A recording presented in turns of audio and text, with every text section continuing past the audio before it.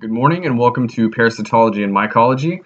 My name is Dustin Scott Brewster, and this is going to be part 1 of 3 for the malaria and other blood and tissue protozoa.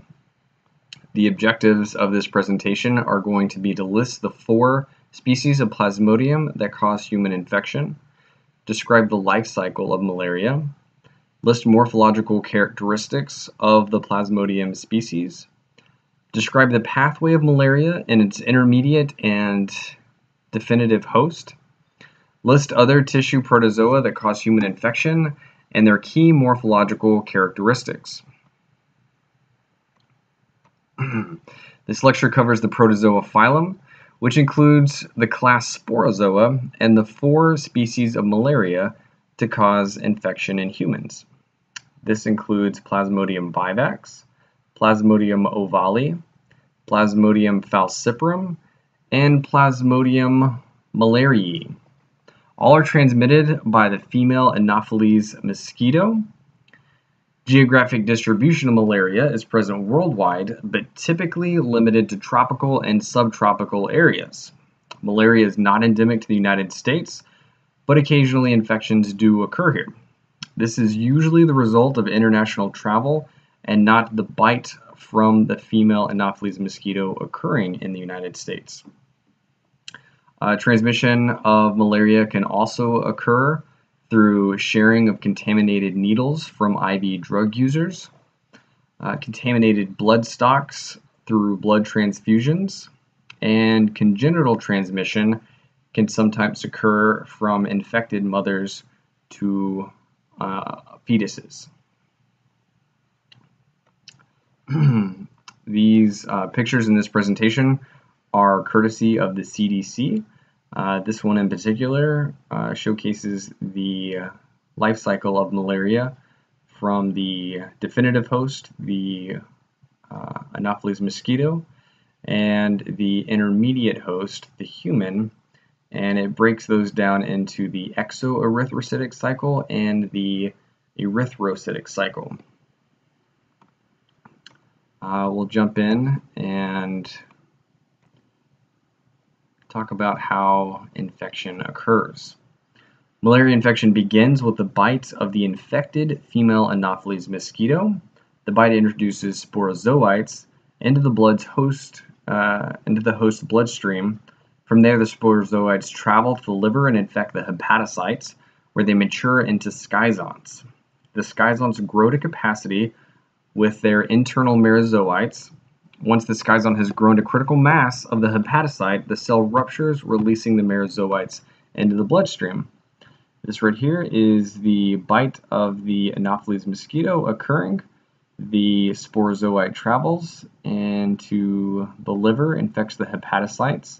The infected hepatocytes develop the schizonts. The schizonts grow with their internal merozoites. The merozoites rupture and begins the erythrocytic cycle of infection.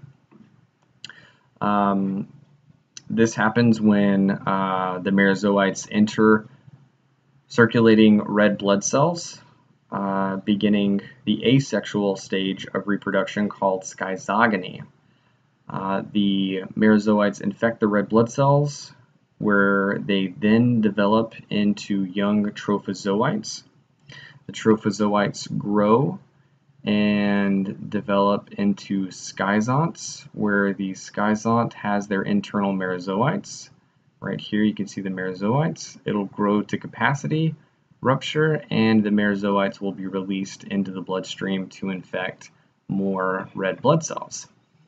Back at this stage where the merozoite infects the red blood cell, sometimes instead of a trophozoite developing into a schizont, the asexual stage of reproduction, this stage can occur where the sex-specific organs of malaria can grow and develop into what's called the gametocyte. The gametocyte has male and female forms. This isn't specific on what kind of gametocyte this is, but the male gametocyte are the microgametocytes, and the female gametocytes are the macrogametocytes. these again grow, develop, rupture, and release into the circulating bloodstream. The circulating merozoites are then picked up from a blood meal of the Anopheles mosquito, where sexual reproduction will occur. And this happens when the microgametocyte penetrates the macrogametocyte in the stomach of the Anopheles mosquito, where it forms a zygote.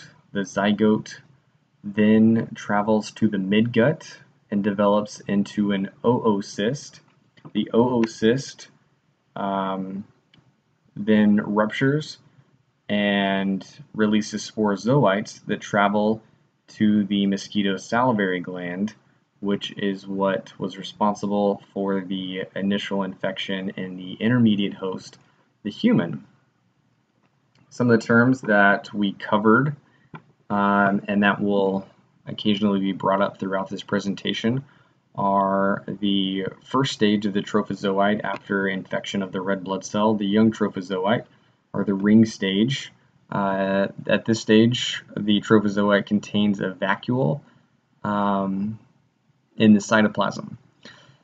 The young trophozoite then starts to feed off of the hemoglobin of the infected red blood cell, developing hematin, which gives it its darker internal color once stained.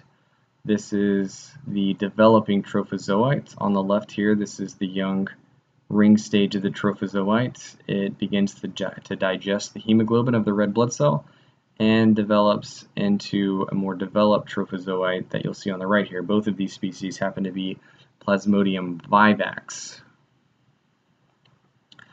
More terms, the schizont. The schizont again represents the asexual reproduction cycle of malaria, and the schizont grows and develops its internal merozoites. And right here on the left, we see a developed schizont. These little specks inside here are the merozoites.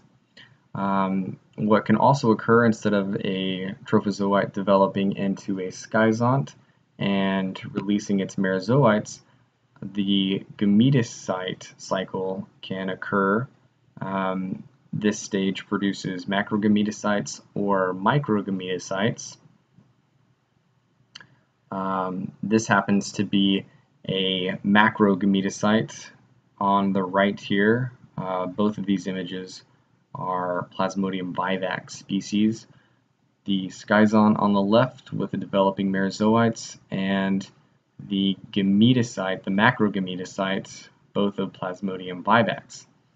The sporozoite is the infective stage that's developed in the definitive host, the Anopheles mosquito, and then produced and harbored in the salivary glands of the malaria species, where it bites humans and begins infection. Other terms are Schaffner stippling. Schaffner stippling is seen in Plasmodium vivax and Plasmodium ovale. It doesn't always occur, but its present represents granular eosinophilic stippling that can sometimes be seen and can assist you in directing you to the right species of malaria. Again, it's seen both in Plasmodium vivax and Plasmodium ovale, so it's not a defining characteristic, but it does help eliminate 2 of the 4 species of malaria. Mauer's clefts can also occur. Mauer's clefts are heavy clefts of eosinophilic stippling, only seen in Plasmodium falciparum species. It's not always seen, but it is unique to Plasmodium falciparum. That's going to be the end of this part of the malaria and other blood and tissue protozoa. We're going to pick up next time with part 2.